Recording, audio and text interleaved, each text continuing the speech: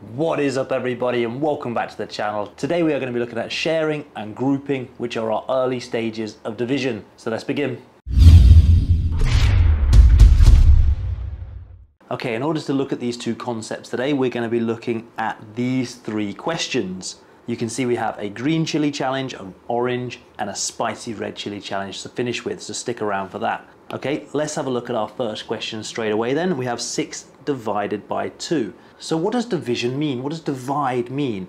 This little funny symbol basically means to share. So we're going to be sharing our 6 between 2. So imagine that we have 2 friends. I'm going to draw them, here we go. This is Johnny and Mike. Okay, so I've got my 2 friends that I'm sharing between, but now I'm going to share my 6.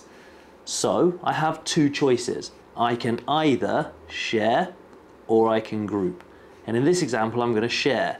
And so now I'm going to imagine I've got 6 cookies that I'm going to share out. So all I'm going to do is just share them evenly between my 2 friends. So here we go. 1 cookie to Johnny, 2, 3, 4, 5, and 6. And now all I've got to work out is how many does each of my friends have. So Johnny, he has 1, 2, 3 cookies.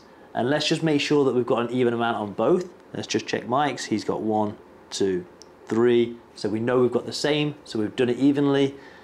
So my answer is 6 divided by 2 equals 3. So that was sharing, where I share them out one by one between my friends.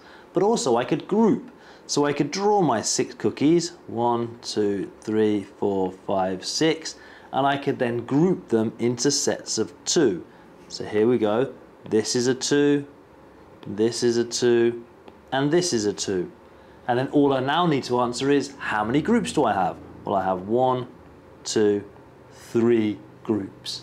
So my answer to 6 divided by 2 is 3. Exactly the same answer, just a different method. Let's have a look at it with this one, 18 divided by 3. But for this one, I'm going to introduce you to sharing circles because it's an easier way to share out rather than thinking about giving them to friends. So I'm going to create some circles. So I'm going to have 1, 2, 3 circles. Okay, now I can put my cookies inside. How many? 18. So I'm just going to count with me. 1, 2, 3, 4, 5, 6, 7, 8, 9, 10, 11, 12, 13, 14, 15, 16, 17, 18. Now remember, there's a very important word. We need to make sure that we're dividing or sharing evenly. So I'm going to count and make sure I've got exactly the same amount in each of my sharing circles.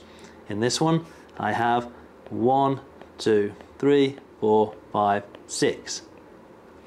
In the second one, I have 1, 2, 3, 4, 5, 6, the same, that's good. And then 1, 2, 3, 4, 5, and 6 in my last sharing circle. So what do I now need to do? I need to count how many is in 1, and we can see that we have 6. So 18 divided by 3 equals 6. Okay, that's with our sharing method. Now let's have a little look at our grouping method. See if we get the same answer. So when we're grouping, I'm just going to draw my cookies. There we go, I've got 18 of them. And now all I'm going to do is simply group them into sets of, that's right, 3. So here we go. This is a set of 3. This is a group of 3. This is a group of 3. And now on my other row, this is a group of 3. Another group, and my last group of 3. Now I'm just going to count how many groups I've got. And I've got 1, 2, 3, 4, 5, 6.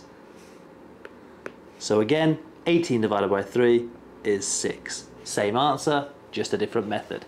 Okay, lastly, I want to show you something that can happen a bit interesting with division. Here we go. I've got 13 divided by 4. So I'm going to share them first of all. I'm going to have my 4 sharing circles. 1, 2, 3, 4. And now what I'm going to do is share my 13 cookies. 1, 2, 3, 4, 5, 6, 7, 8, 9, 10, 11, 12. Okay, I've given 12 out, but I can see that if I give one more to any of these circles, it's going to have an uneven amount because At the minute I've got 3, 3, 3 and 3. So if I give it to any of these circles, they're going to have 4. And is that fair? No. I wouldn't like it if I got 3 cookies but my friend got 4. So what can we do? Well, we have a fancy word when we come to division, and it's called a remainder. So what I can do is I can put my 13th cookie, my spare one, outside my sharing circles. So now my answer is going to be 13 divided by 4 is, well, let's check how many we've got in one sharing circle, and that's 3. So it's going to be 3, but I've got 1 remaining, or 1 remainder, so I can put R for remainder 1. 3 remainder 1. And that's a really high level skill to understand in division. So if you understood that, great. Let's have a look at it with grouping. Same question. So again, I'm just going to draw my 13 cookies, and I can already see that I've got 1 remaining somewhere, but let's have a little look. And all I'm going to do is I'm going to group them into groups of 4 this time. So here's one group of 4. Here's another group of 4. Here's a group of 4 in a different shape. And then I've got this one left over that I can't put into a group. So how many groups do I have? I have 1, 2, 3, but with 1 remaining. So my answer, again, is 3, remainder 1. Okay, hopefully you understood that. That was a really tricky little skill for division. So if you did, super job. Let's have a little look at things to remember. So division is just the same as saying sharing or grouping. I think sharing is a little bit easier. Grouping might be our second level. We can use sharing circles to help us when we're dividing. We can just share them into our circles, or we can use grouping blocks to help us when we do our grouping method. Okay, I've got 3 questions for you to try and have a go at here. I've got a green, an orange and a spicy red chili.